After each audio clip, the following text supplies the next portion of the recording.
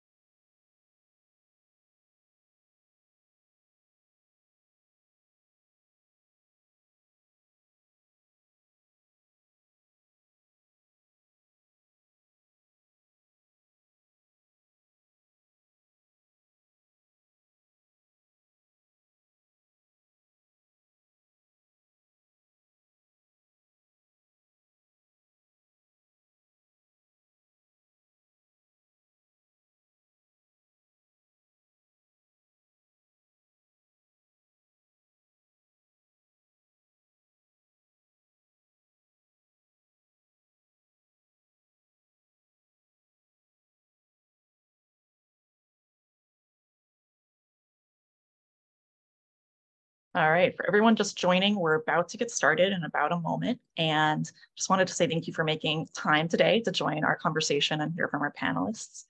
If you have a moment, please introduce yourselves in the chat. You can include where you're from, your pronouns, whose land you're on, whatever you would like, and we will get started in just a moment.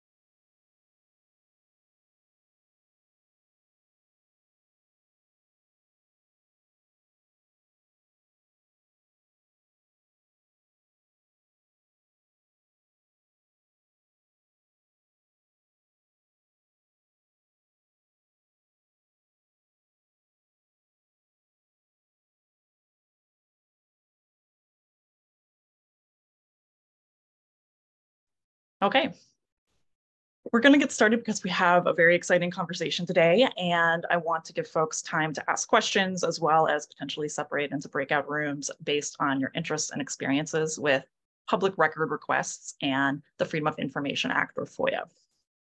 So really excited for the event. We will get to our panelists in just a few moments, but also want to thank them for their time today. We want to start today with a land acknowledgement.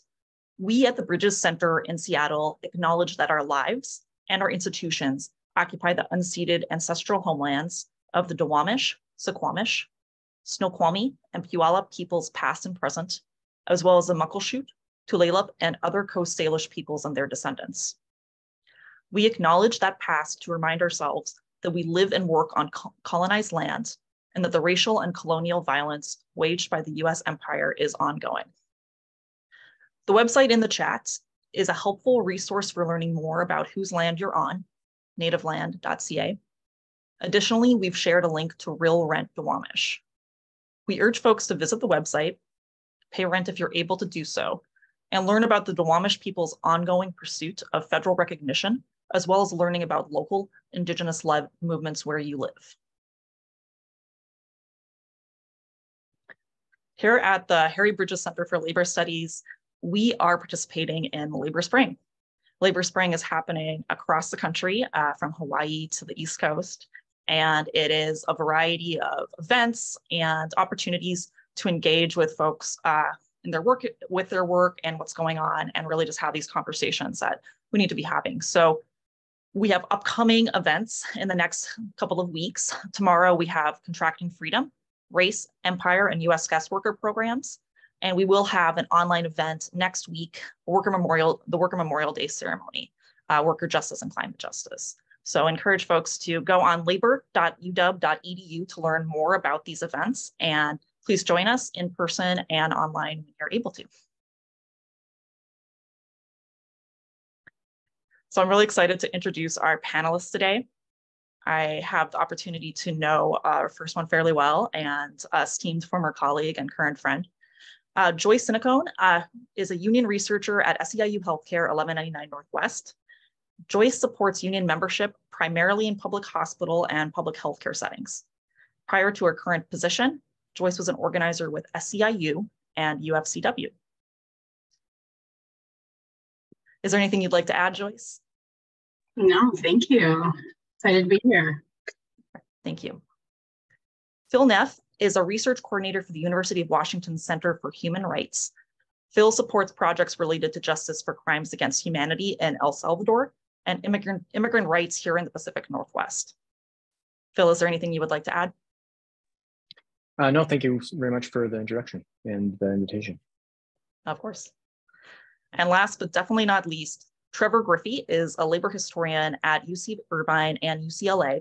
He's the co-founder of the Seattle Civil Rights and Labor History Project and the co-editor of Black Power at Work, Community Control, Affirmative Action, and the Construction Industry. Trevor, would you like to add anything? Nope. Great. Well, I'm glad to have you all here today, and we will get started with our panelists in just a moment.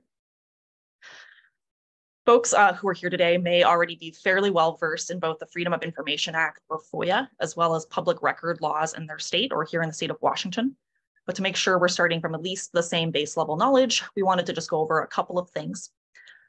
First, the Freedom of Information Act, which has been around for quite some time now, but has been expanded and changed multiple times, including after Watergate, allows for all people, regardless of their immigration status and regardless of where they live in the world, their nationality or location, to request records that exist from US federal agencies.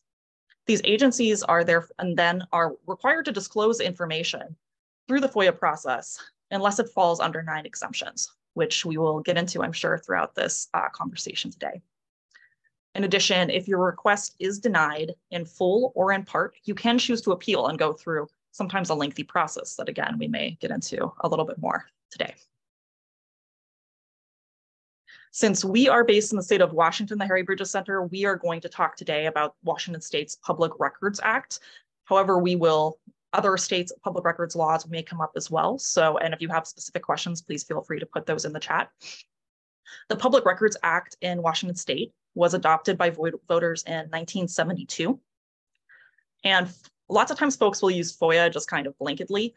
However, public records refers to requests that are from non-federal agencies, so local government agencies, the city or the county or the state as well. So this can include departments, districts, and including even public hospitals, which Joyce will talk to us about a little bit later. Within 5 days of receiving a request, the Public Records Act does require an agency to at least acknowledge the receipt of request. And like the Freedom of Information Act or FOIA, persons can appeal if their request is denied in part or in full. So before we turn it over to the wonderful Joyce to talk about her experiences, I wanted first to ask folks to put in the chat any questions that you have now and throughout this process. After our speakers present their experiences as well as their thoughts on Public Records Act and FOIA, we will be breaking out into breakout groups, hopefully, and we may do that based on themes of questions that are coming up. And participants can just jump into whichever breakout room best fits your interests and your needs today. So please put those questions as well as what brought you here into the chat, and that will help us determine the breakout rooms. So without further ado, I am going to turn it over to the wonderful Joyce. Thank you, Rachel. Yeah, so I am Joyce Sinakhone. I use she, her pronouns, and I've worked with unions and union members for the last 9 years, and about 5 of those as a labor researcher. I was trained under the amazing and brilliant Rachel Erstad, our link facilitator today. And I work with, like she said, healthcare members at SEIU 1199 Northwest, who work in public healthcare facilities and public hospital districts, which basically mean they're locally controlled hospitals. And that includes folks that you see here on the slide. So people at Harborview Medical Center, UW Medical Center here in Seattle, and also folks at Evergreen Health, Clickett Valley Hospital in Goldendale, and Olympic Medical Center in Port Angeles, so all over the state. And my work is really led by the field. So That just means like I help analyze data that supports the needs of people on the ground. So union members and organizers that work in partnership with union members. Next slide, please. So here I've listed some common reasons that I personally submit public records requests, and that might be different from other folks in labor. First, I use it in bargaining support, and that just means like when we're negotiating contracts with employers that have employees that are unionized. That's like when the employer is refusing to provide information that we have a right to and that we need. I submit public records requests, or like the screenshot here, I'm digging deeper into financial data. So if it's not publicly available, I'll just like shoot off an email and request it. I also request them for employer accountability. So like, for example, when the Board of Commissioners approved COVID-19 relief funds, which triggered that their leadership will get bonuses, that is possibly problematic behavior that I would like to understand better. Or another example is like, I wanted to know how much money the medical center got in donations during the pandemic. How was this money used? And give me the contact information of every single donor so that we could be like, hey, person in the community, do you know how much of an asshole the medical center is? And not like their public persona. So, and also for strategic research, the first two reasons are kind of more reactionary, but strategic research is more forward thinking. Like if I want to understand employers' short and long-term goals, what are their priorities? Where do they want to expand? This is the information that could really help us in the future. Next slide, please.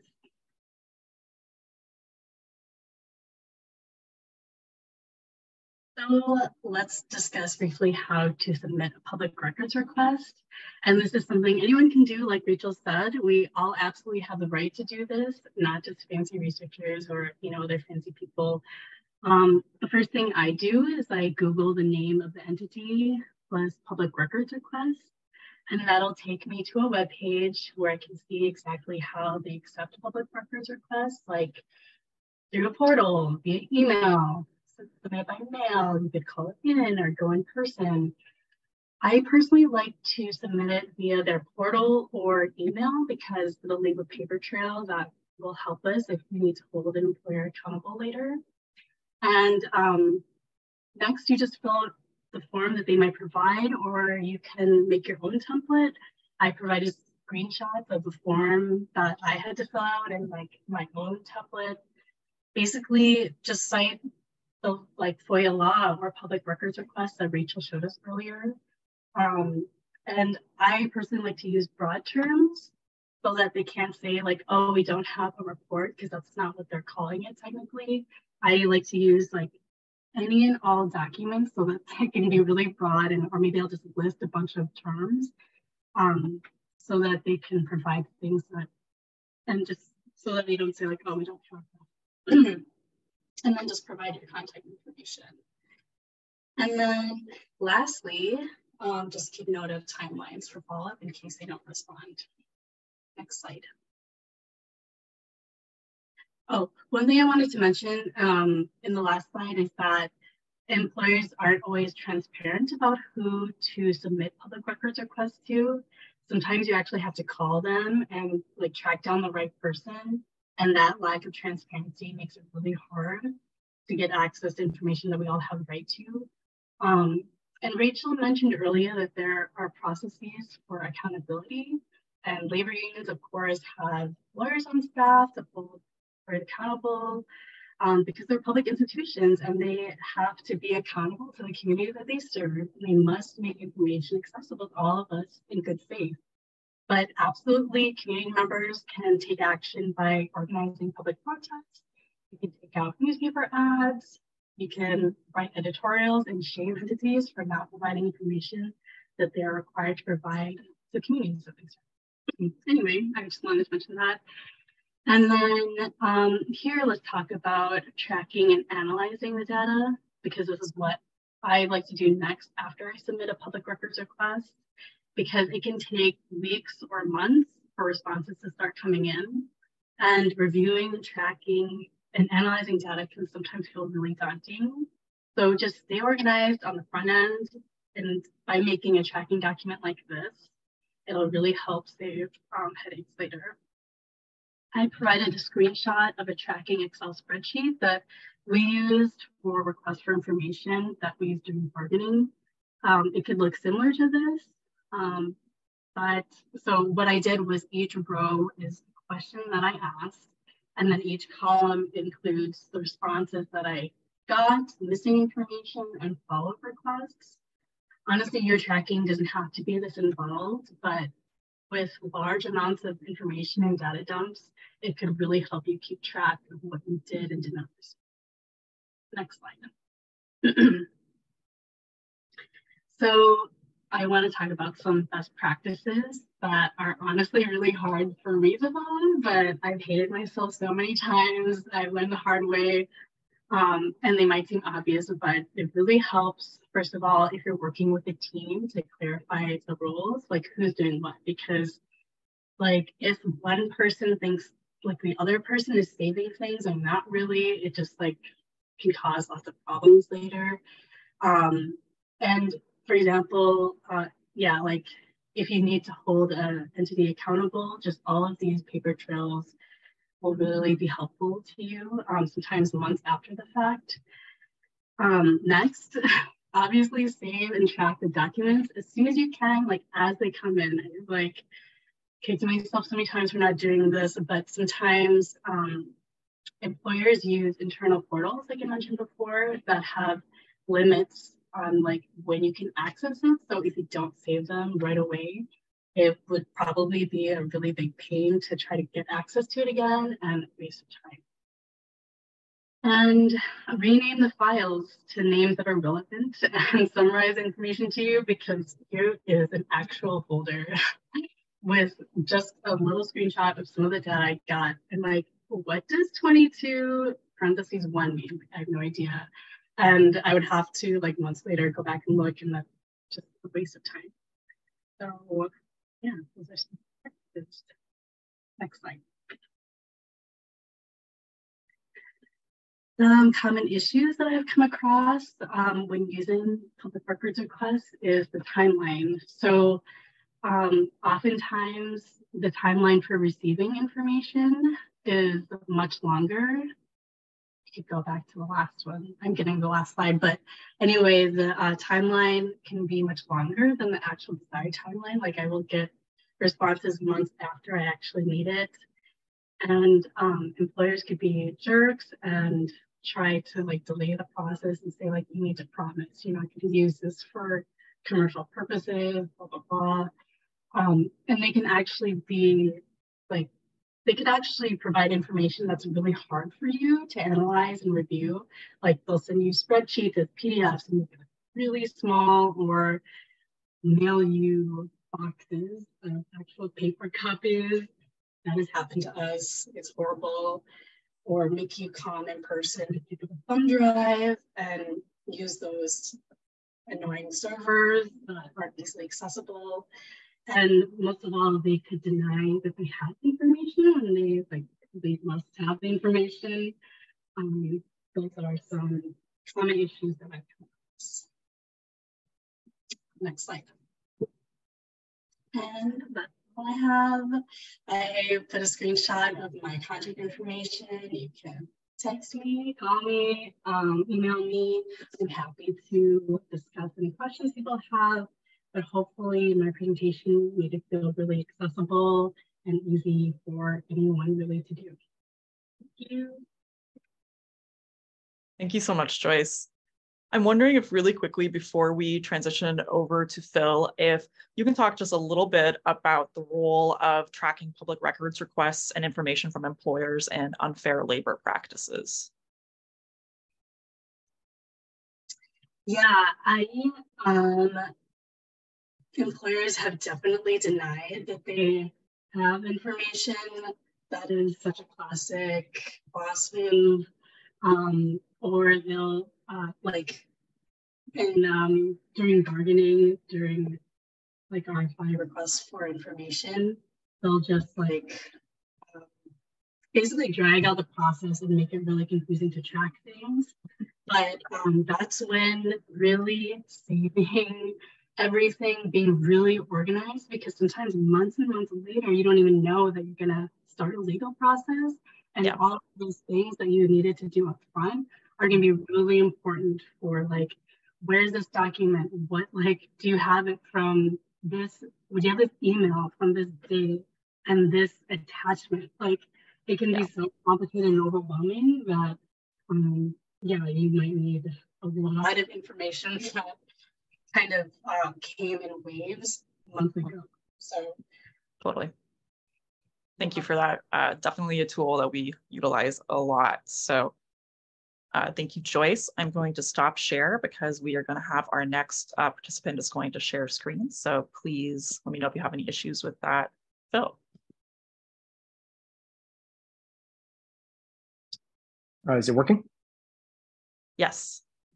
Great. Yeah, so thanks, Rachel, for the background on FOIA and public records, and Sharon for talking about how you've used these laws and some of the nuts and bolts about how you put in requests. Very similar to the way we work here at the University of Washington Center for Human Rights. And like you, Sharon, we strive to do research at the service of frontlines organizations working for human rights, both locally and internationally. And so I'm going to just share a few examples of the kinds of records that we've been able to obtain through FOIA and through state public records. As just sort of, and I'll go quickly and briefly sort of just as an example of the kinds of sort of impacts that these records have had for our research, and then can talk more about specifics in response to questions or in the breakout groups.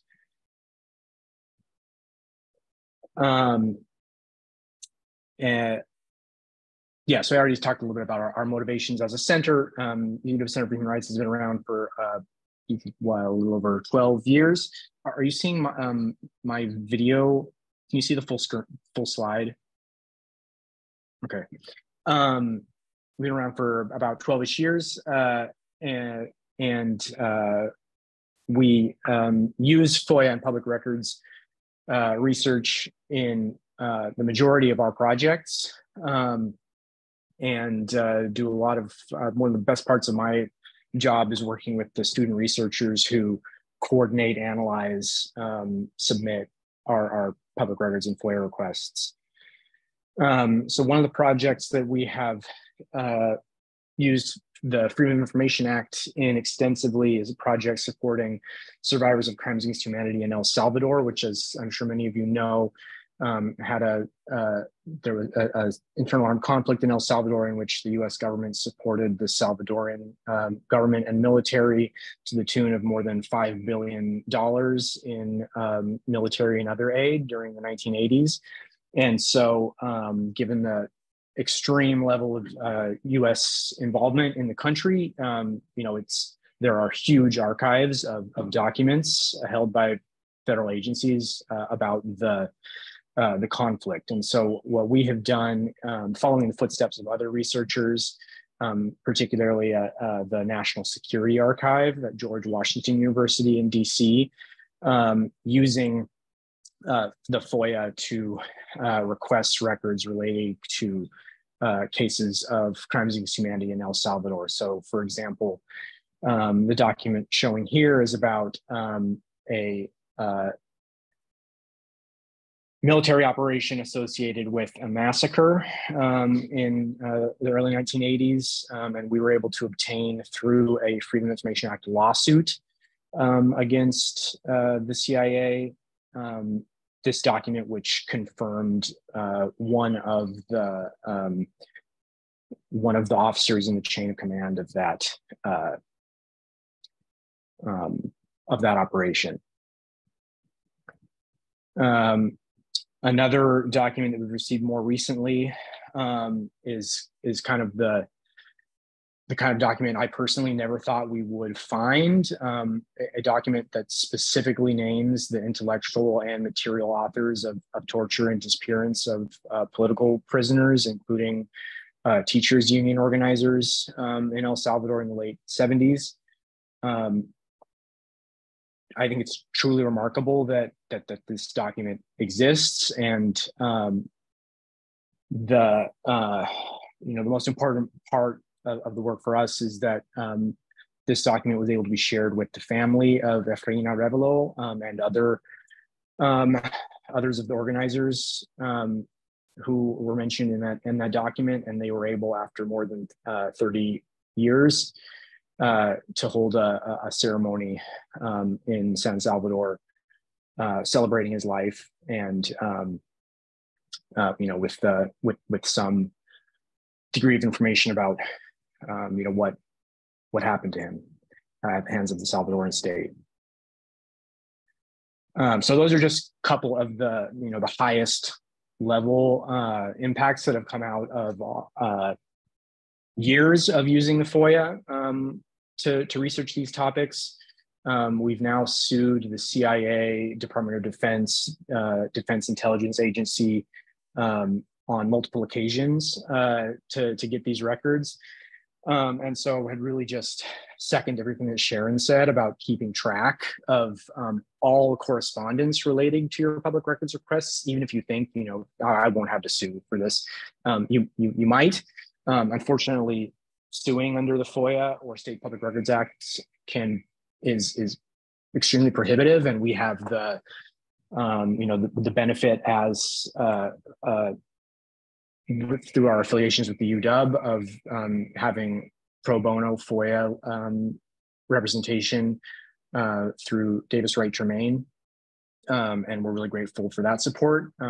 Unfortunately, statistics show that more and more people are having to sue in order to get records that they are by law entitled to under the Freedom of Information Act. Here's one more example from our El Salvador work, which shows one sort of way you can zero in on specific kinds of documents. Sometimes if you're not, under both the FOIA and Public Records Act, you can't ask broadly for information. You can't say, I want the number of people employed by this hospital or whatever. You'd have to what is the record that contains that information and request that record. But if you don't know what record, you can request records that are relevant to certain topics, but it's much more effective to request specific records.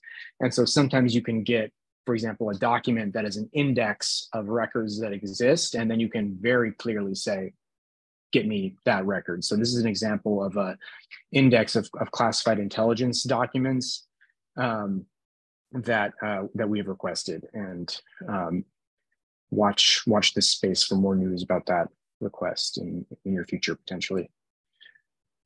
So we have really growing out of that work with groups in El Salvador, turned some of the same tactics to support for local immigrant rights organizations in the Pacific Northwest to use both FOIA and State Public Records Act.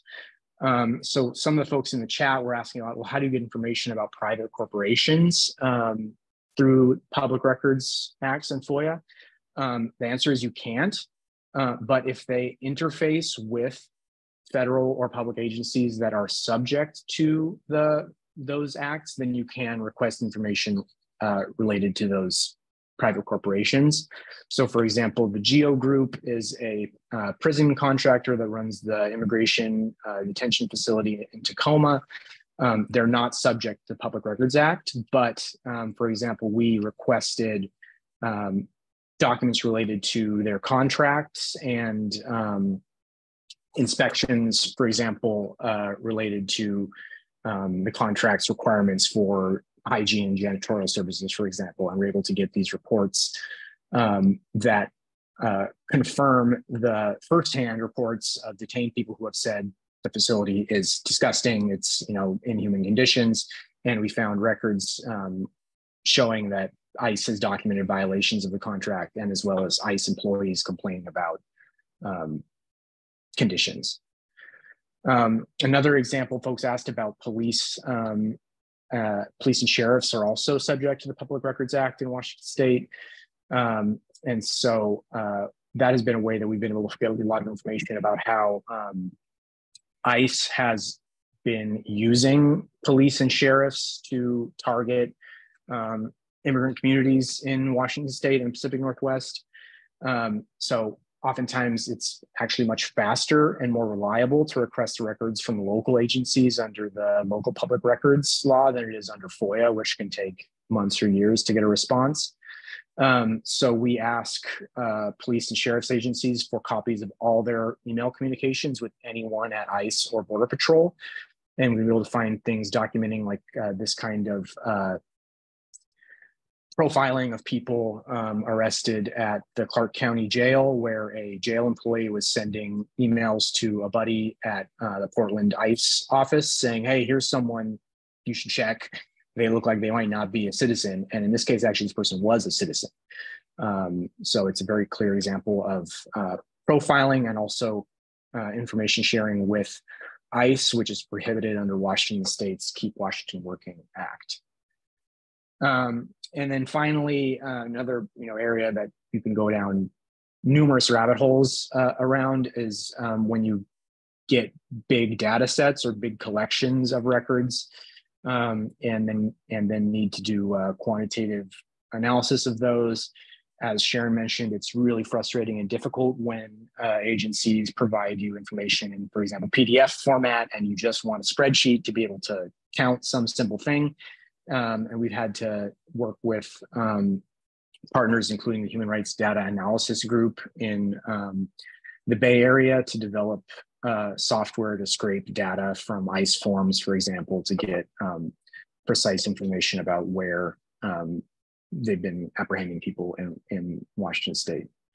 So those are some examples of how we've used FOIA in our work, and I can go into a lot more specifics. And I wanted to share this resource created by a former PhD student with the UW Center for Human Rights, Emily Willard, who was one of the masterminds of our FOIA program. And she's put together this freely accessible online book through UW libraries specific to FOIA. And so, yeah, thanks. Please check out our work and at the website here. Thank you so much, Phil, for that. And I'm wondering if you could speak a little bit more about kind of the breakdown. You're working with international cases like in El Salvador, but also supporting folks here in the Pacific Northwest. Are you working on simultaneous projects, or can you describe a little bit of what your work life looks like right now? Things have, so there's a bit of a ebb and flow of the intensity of different projects. The El Salvador work was a bit more intense a few years ago when there was more forward movement in some contemporary legal processes related to crimes against humanity in El Salvador. And unfortunately, the political situation under the Bukele government in El Salvador has narrowed avenues for justice in courts in El Salvador currently, but people are still fighting. And we've had a bit more activity in some of our FOIA work in that topic over the last year or so. And then the work around immigrant rights in the Pacific Northwest has been a theme that the center has worked on since its inception, but increased with the start of the Trump administration, as local immigrant rights groups were interested to learn more about how they could use local policy and state law to fight back against federal targeting of immigrant communities. Thanks for that. Okay, so I'm excited now to turn it over to Trevor Griffey, who will be talking a little bit about his work, especially regarding FOIA and the FBI. So please go ahead, Trevor, when you're ready. Great, thank you. Excuse me. I feel excited to be on this panel, but also I wish I could just watch more of the previous two discussants. I know very little about using public records requests for labor unions, but I've tried to do so as a vice president of my union local University Council American Federation of Teachers. We represent lecturers and librarians in the University of California system, and as everyone knows, shared governance in universities is a joke, and the only way to get any transparency, even from academic senate, is to require state public records. I've tried to do that and would love to learn more. I also just want to give a shout out again to the UW Center for Human Rights, having used FOIA to try to get historic records from the CIA. I personally gave up because their scofflaw activities were so blatant, so profoundly illegal. And the fact that the University of Washington even partnered with this center to find them pro bono legal assistance is a clear game changer, and one that I hope that other researchers at other universities can use as a precedent for saying, UW did it, you should support me too. We need to make this a public case. This actually shows UW working for the public interest, doing public interest work. And that kind of legal assistance is especially necessary for, excuse me, anything related to the national security state, past or present. I say that because the kind of focus of my presentation today is on using FOIA for accessing FBI files. I developed this skill in a sort of self-taught way when I was a graduate student at the University of Washington. And when I was working on the Seattle Civil Rights and Labor History Project. For those who are not familiar with it, I can drop a link in the chat. Let's just make sure I send it to everyone and not just one person. So there's a link to that. I had been doing social movement history for many years, and a friend said you should request somebody's FBI file. And I did, and I was told, or what I thought was told, that there was nothing there. And I was like, that's absurd. And then I learned under the George W. Bush administration that the FBI had adopted very strict means through which to respond to FOIA requests. That meant that because I didn't know how to submit a request, my request was rejected even though files existed.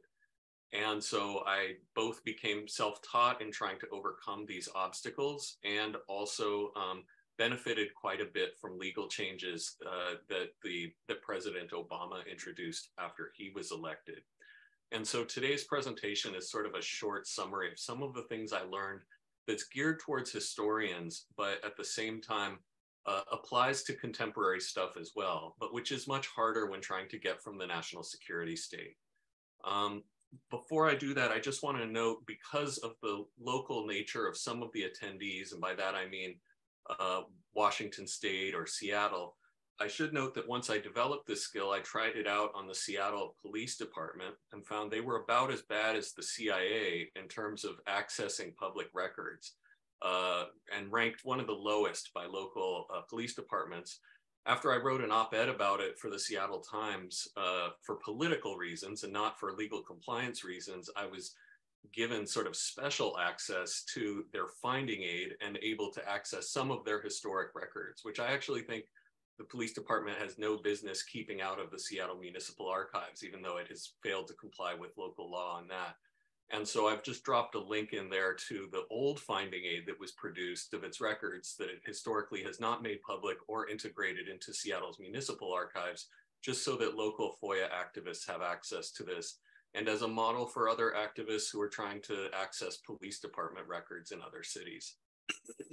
Okay, so with that said, let me now share screen. Give me a second to make sure that I share the right screen.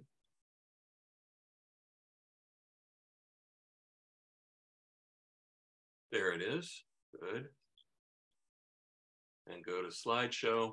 All right, so a few tips about FOIA, some of which I think are implicit in others' presentations so far. First, some of the stuff, especially if you're doing historical work that you request, may have been destroyed. Some record destruction is legal and some is not, but either way, it's possible that even though you know the records may have existed at some point, they may not anymore. Second, the language you use to make a request can be used against you or for you.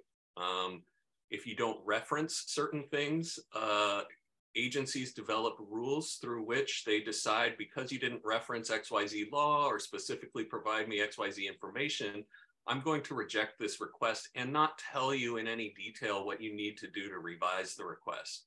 So it's very helpful to look at the kind of how-to guides that Phil posted up prior, or look at other online guides before you submit a request. The third thing is that even though federal, state, and county law, city law may require that an agency tell you when it's withholding materials, there are national security exemptions to notifying you of that. So in addition to the redactions, in addition to the withholding, you also have categories of files, which the FBI and other agencies won't even tell us what they are when people have tried to FOIA, like the rules that govern how they respond to records requests. And there are categories of records that we're simply not allowed to know if they exist. And we may not ever be told that. And so even if we get a proper response, or what we think is a proper response, you should never presume absolute completeness in terms of these things, especially when it relates to national security. The other thing to note is that FOIA law, like many laws in this country, kind of came out of various kinds of struggle, that it was improved at certain moments with certain assumptions, and that ever since Ronald Reagan, it's been hard to get any changes that would make it better or respond to the times. And therefore, we're subject to a really horrible system in which, on the one hand, to protect privacy, law enforcement practices, and national security, somebody is required to review every single page of every document before they release it to you. And this can go back decades and even as much as a century. And this inefficient system produces a means through which when Congress or various other government bodies don't properly fund these agencies, or when the agencies themselves don't allocate specific funds for the process, it means that it produces a backlog. One way to prevent that backlog was just to deny requests heavily, which is what the FBI did in the early 2000s. But once the FBI and later the CIA were forced to comply with the FOIA Act of 1996 and actually receive requests via email, because up till that point, they were making you write a letter and engage in kind of postal stuff, and they weren't releasing any files electronically. Once they had to comply with that act about 15 years after the fact, then a whole bunch of shell games started where triage and various systems began, where it can take months to get a substantive response, and it can take years to get a release, even a partial release of a large file. And then finally, I just want to note again, and this is why I plugged Phil Neff's point in presentation, is that when dealing with the CIA, in my experience, I think also the State Department on a lot of things, when dealing with post-1970s files that relate to anything that might be called domestic terror or domestic security, anything transnational, oftentimes the courts need to be invoked in order to actually get federal agencies to comply with FOIA. They develop rules that are often out of sync. They might not make those rules public. And so the process of trying to get these things out it may be impossible or very, very limited just using the request process itself. I'm going to pause there to mute my phone. I apologize. Somebody decided to send me a lot of texts right in this moment. And I did not think, because I was on Zoom and not in an in-person classroom, to turn off my phone before this, but I've now successfully muted it. Having given that long presentation, I probably don't have very much time to cover the substance of what I wanted to offer, but thankfully we have a breakout room space to talk about FBI declassification, and I'll depend on Rachel to tell me a little bit when I've reached time. The first to note is that the main thing that most historians tend to request are FBI files during the J. Edgar Hoover era and a little bit before. This is the era of what you might call the paper file before the digitization of records. And it roughly correlates with a time when the FBI policed in broad brushstrokes what it called subversion, by which it usually meant anti-capitalism, but which could extend to other social movements. The second thing to note is during this period, there would be a headquarters file, but there would also be field office files. The FBI has dozens of field offices.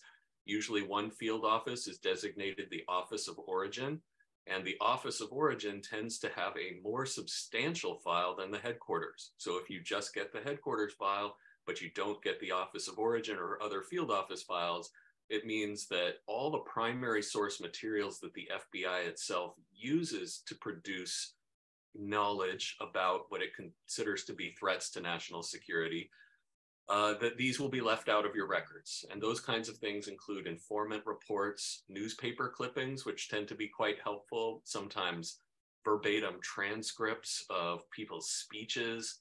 And actually, since the FBI's kind of right-wing politics tend to over-determine the language it uses in description of its reports, it's these primary sources that tend to be more valuable to historians. A couple things make it difficult to try to gain access to things since the 70s. The first is that a shift to a rubric of war on terror has allowed for certain kinds of exemptions or a liberal use of exemptions that are not applied to this era of kind of the file during J. Edgar Hoover's time. And I just sort of wanted to note that.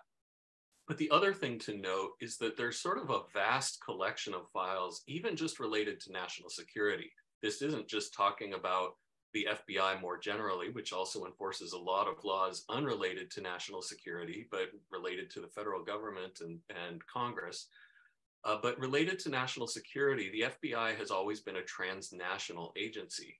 It has always had what it calls legal attaches around the world. At first in Latin America, during World War II, was vying to kind of become the CIA, though it didn't happen. But even after the CIA was developed, the FBI has monitored the transnational movements of radicals, especially anti-capitalists, in the name of the Cold War. It has trained police forces, including in fascist governments, especially in Latin America. Throughout the last 50 to 75 years, it engages in that practice today under the rubric of the war on drugs.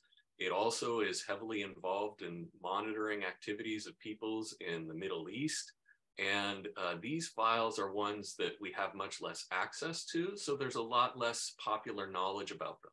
I wrote a brief article about how to access them for the Organization of American Historians blog titled FBI Files on Countries Around the World that gives a little bit of an overview of the kinds of records I was able to at least identify existed as it related to some Cold War activities in Latin America. But I just wanted to note that this is a sort of untapped archive. I've consulted with people who have sought to gain these files in Uruguay, as well as a few other countries. It takes years to get them, and they come back heavily redacted, because one of the things that the FBI has is it has State Department, CIA, and Pentagon records that flow through its files. And once it does that, anytime it has a CIA record, it redacts it, refers it to the CIA, and the CIA then sits on it or maybe releases it, but usually doesn't. And so even though the CIA may have destroyed the record, this backdoor attempt to get the records still can be faced with all sorts of challenges. And yet, I think Moon Ho Jung is on this call. I actually shared with him a file on Filipino radicalism that the FBI had that he drew from for his most recent book. And so the files, despite their incompleteness, still tend to be valuable. Rachel, how much time do I have left? If you could wrap up in about 5 minutes. Sorry, could you say that again? Yes, 5 minutes. Excellent, thank you. All right, so let's say you want to submit a FOIA request to the FBI. The first thing to note is that you're not the first person to do so. And the miracle of the digital age is that you can try to track down files that others have already declassified. One handy place to do that is in the National Archives. The National Archives has a collection of FBI files, some of which have been declassified and some of which have not. I have a screenshot here of its link to right here. If you see this link, the catalogs, archives, and then it says 394, that takes you to record group 65, which is where the FBI's records are located. And that gives you as close as the National Archives has to its inventory on FBI files. It's not a complete inventory, and a lot of it is just file numbers that won't mean anything to you unless you actually know what the subject is. But it's at least a helpful piece of information. And it means that if you find a subject that you're looking for, you might be able to direct your request there rather than the FBI. And in some cases, even in its catalog, it will have a link to released files. So it might take you straight to a copy of a file already, which is pretty remarkable.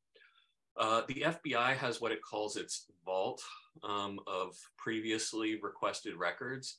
In almost no case does that vault contain the sum total of all FBI records on that subject. So usually if you request something related to that, the FBI will say, we're not going to release anything to you. Please refer to our records on the vault because that should answer your question. But usually it's not a complete set. In some cases, it's stuff from the early 1980s that was heavily redacted that should be less redacted now if it were re-reviewed. In other cases, it's just a small piece of a file, but it can give you a place to start with. There are some for-profit companies that have partnered with the National Archives to digitize historic records, especially from the 1910s and 20s, but continuing sort of marching through the 20th century. ProQuest and Fold3 are two of the most noteworthy ones.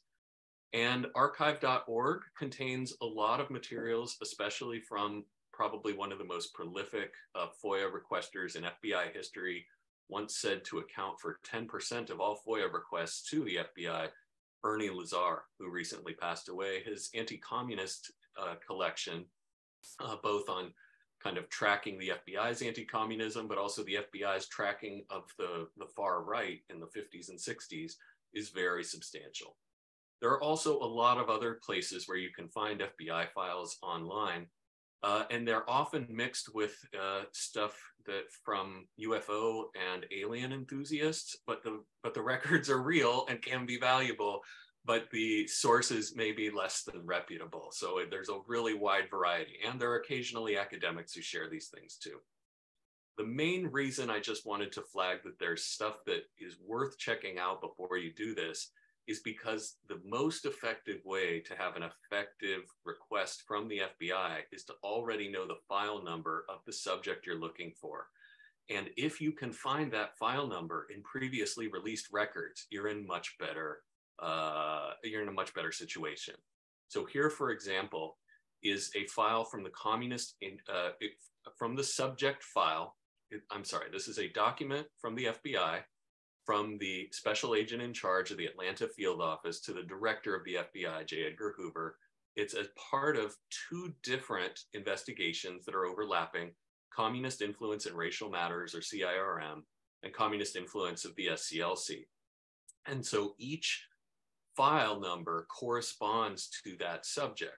So the headquarters file, AKA bureau file, is 100-442-529.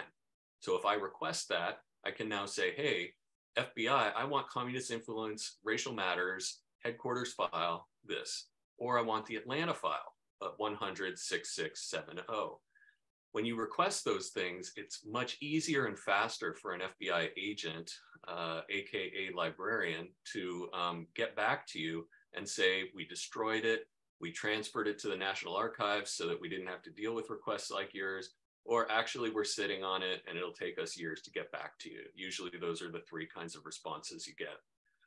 And so I can later talk about getting proof of death, especially from ancestry.org or .com, both from famous and non-famous people that you can submit to make sure that the FBI doesn't withhold information on people that you know are dead for privacy grounds, how to submit a request, and resources to consult.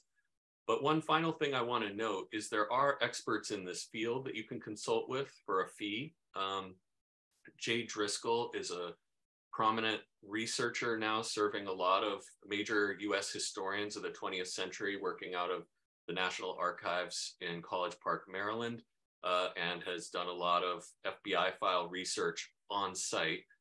Property of the People is a group linked to animal rights activist Ryan Shapiro that has gotten hundreds of thousands, if not millions of pages of records from the FBI and CIA on a variety of national and international social movements, and both are useful sources to consult with. So I'll end there and just say I can talk more in a breakout room. I hope that was a helpful introduction. I saw questions in the chat that are more sophisticated than I can probably answer already, but I'm grateful to be included in this panel.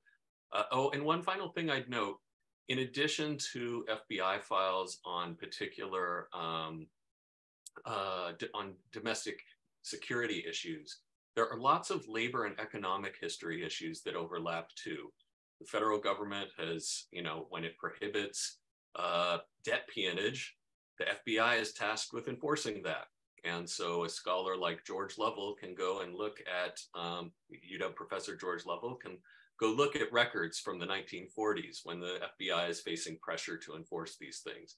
Similar things, especially during World War I and World War II labor regulations, other stuff on unions sometimes, depending on whether they were considered infiltrated by the left. So common fill, the communist infiltration, and then followed by industry, not racial matters, but like by industry, like maritime industry, is likely to have a lot on the ILWU, for instance. So there's lots of opportunities.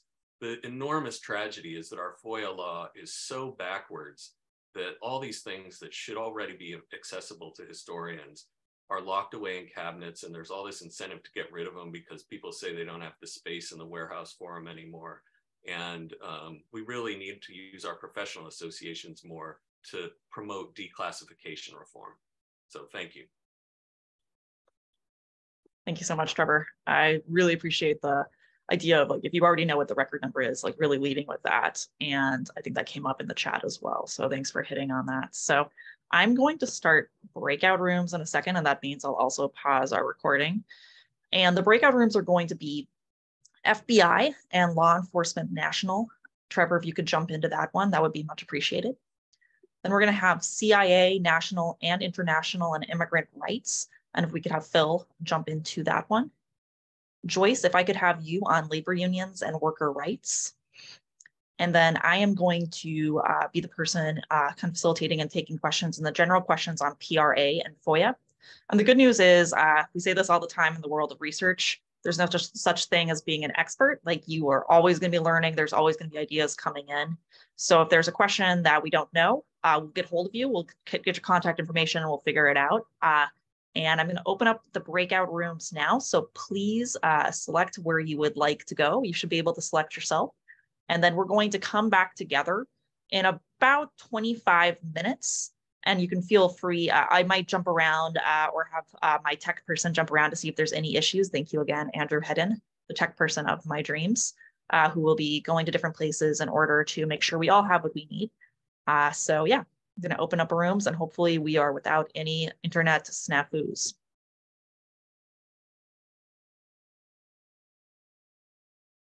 Okay, as folks come back together, we'll give it another minute so we can hopefully get everyone back who was in the rooms. And then we're going to close it up for the day. And thank you all so much for your participation.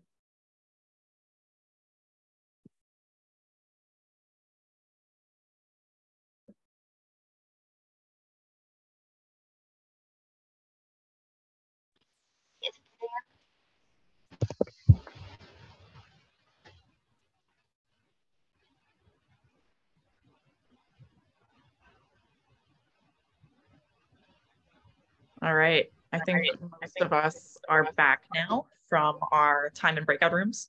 I hope that it was helpful and I hope you all learned something from today. And I would love to invite panelists, and I myself will also put my contact information in the chat I know you already did that, Joyce, but if folks are willing and able to do that, that would be excellent. I think there probably was some great conversations and want to make sure that if there's questions, follow-up is possible. All right. Is there any of our panelists who would like to say anything to close out our conversation today? We could have time for everyone to say something out of the panelists, so please go ahead if you'd like.